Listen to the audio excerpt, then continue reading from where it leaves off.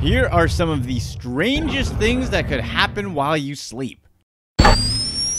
Number 9. Parasomnia. Broadly speaking, parasomnia just describes odd sleep behavior.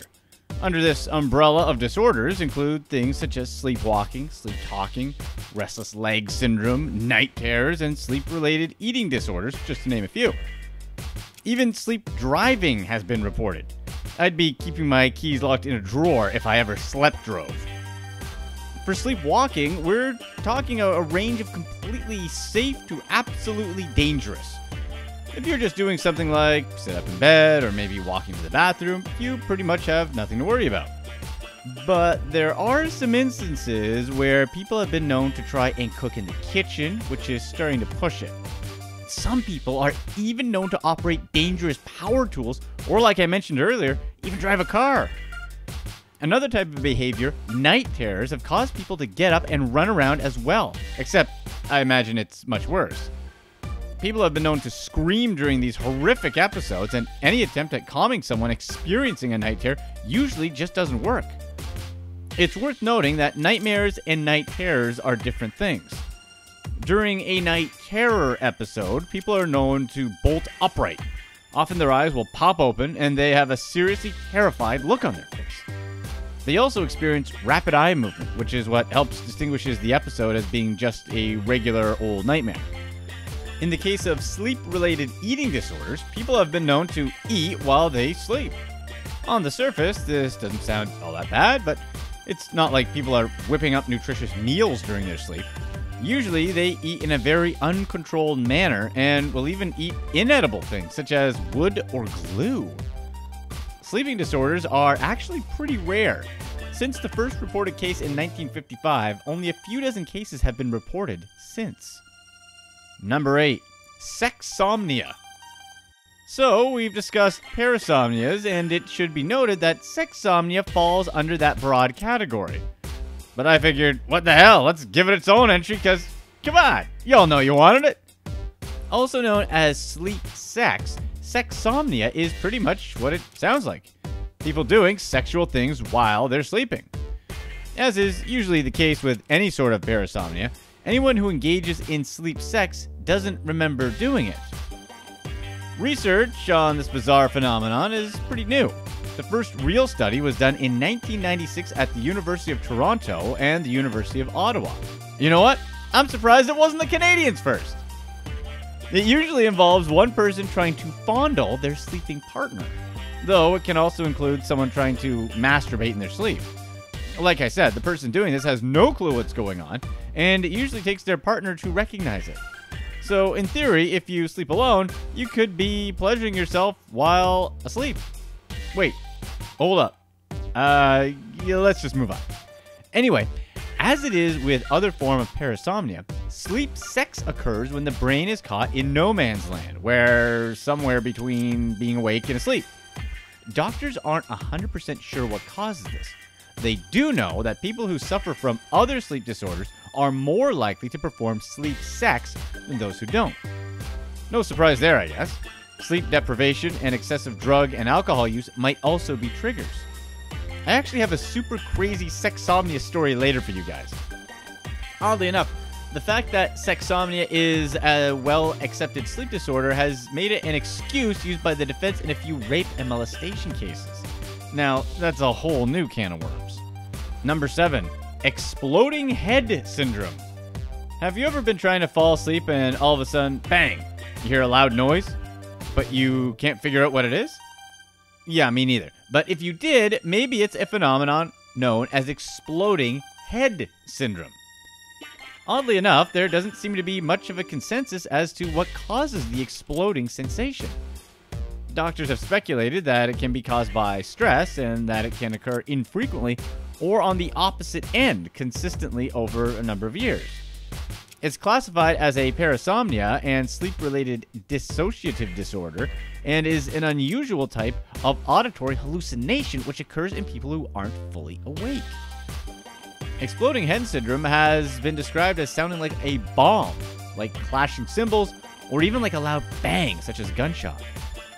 the perception of a flashing light is sometimes associated with this odd occurrence. However, as unpleasant as all of this sounds, don't worry. Exploding head syndrome is a painless endeavor, even if it's weird as hell and not actually happening. Number 6, sleep paralysis. This is pretty much exactly what it sounds like. Sleep paralysis, if you're unlucky enough to suffer from it, temporarily prevents you from moving while you sleep and sometimes right after you wake up. People who suffer from sleep paralysis have also reported experiencing intense hallucinations, often hearing voices, buzzing, hissing, static, and humming noises. In some cases, you might feel a ton of pressure on your chest and have a hard time breathing. In really bizarre cases, hallucinations might be so intense that the person will imagine having extra limbs or having some sort of out-of-body experience.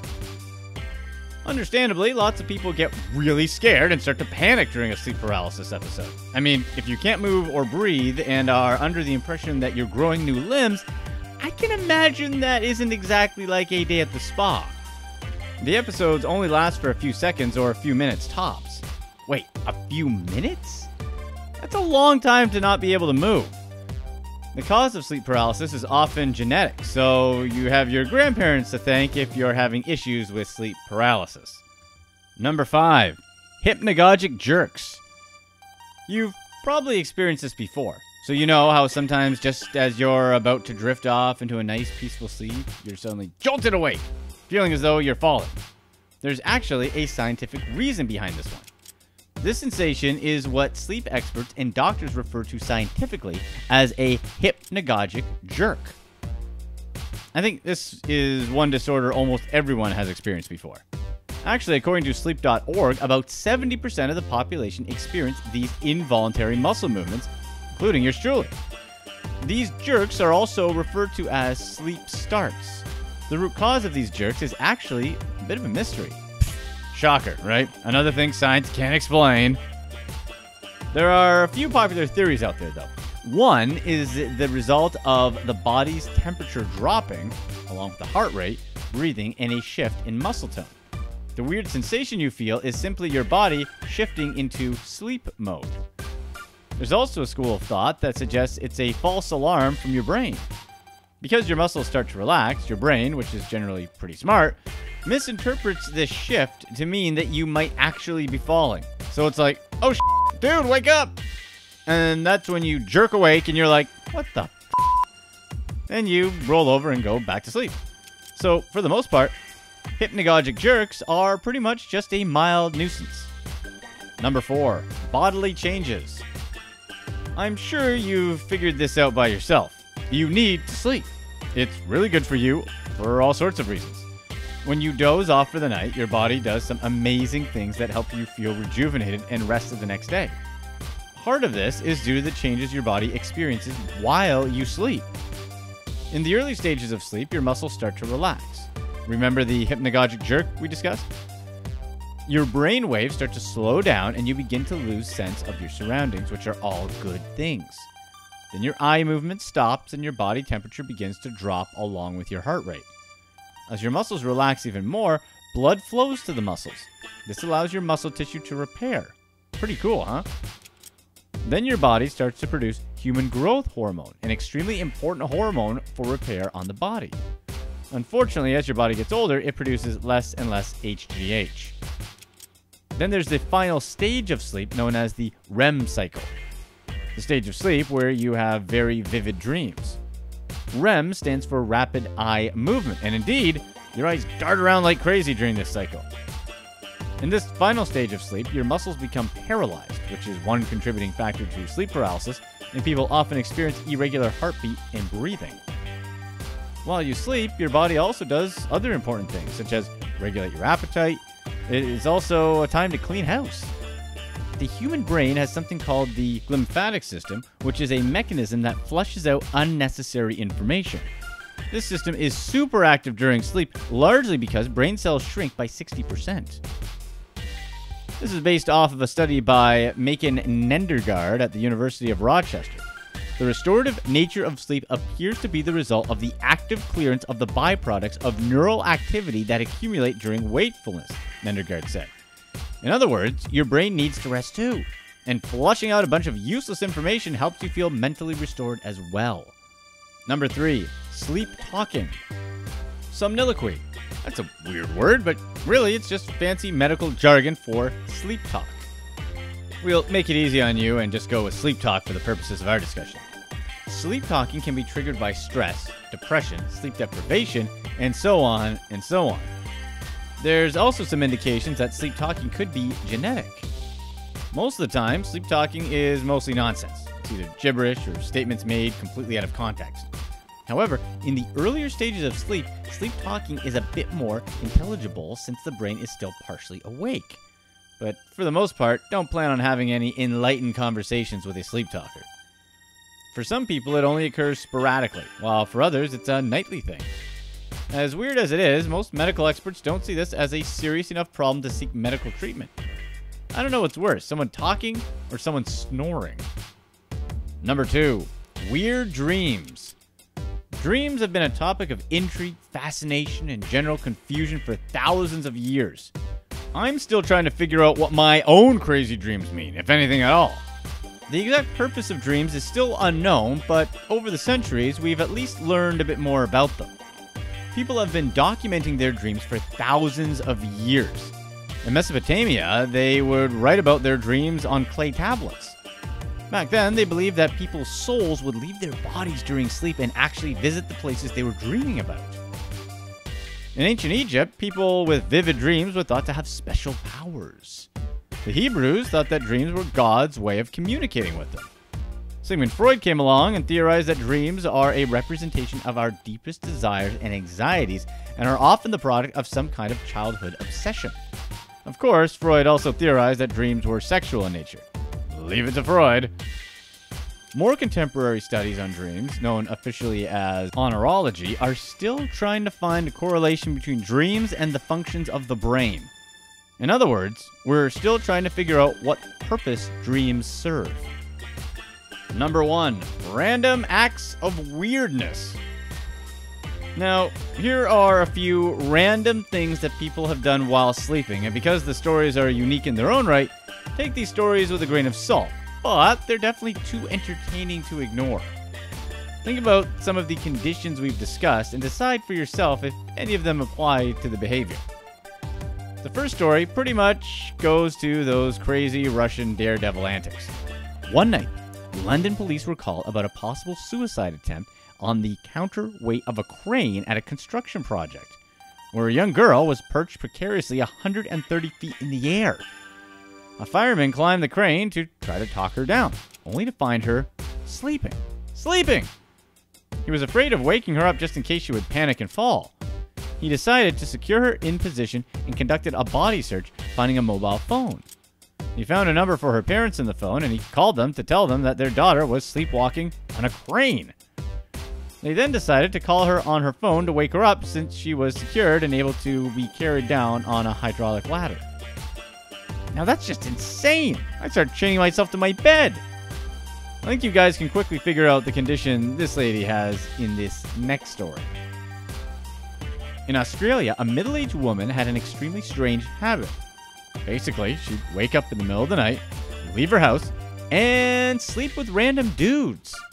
And by sleep, I mean, after months of her husband waking up to find their home littered with used condoms and once again finding his snoring spouse actively having sex with a stranger, the wife and the world's most trusting husband decided to get medical help. Seriously, that has to be the greatest trick. Just start snoring.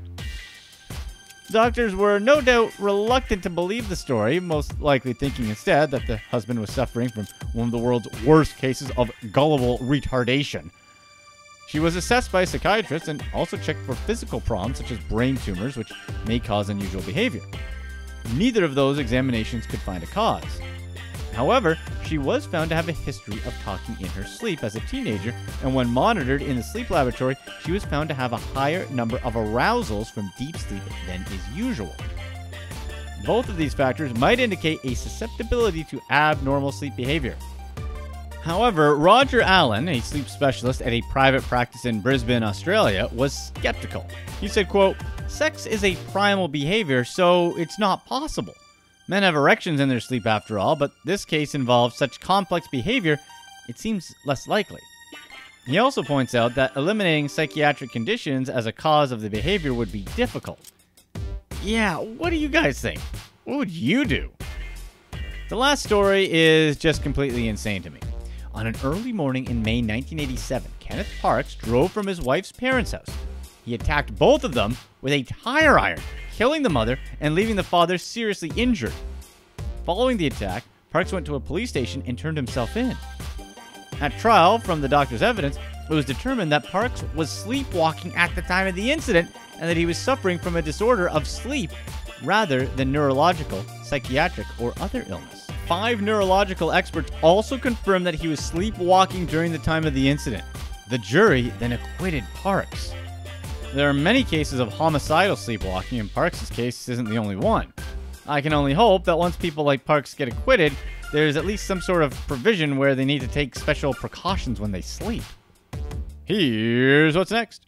Specially designed to lift and move heavy objects around. You've seen it around, since building something without using the crane would be pretty much impossible. I mean, just pointing out the obvious here, but since not many of us can lift things that literally weigh a ton, if you're thinking that the crane isn't that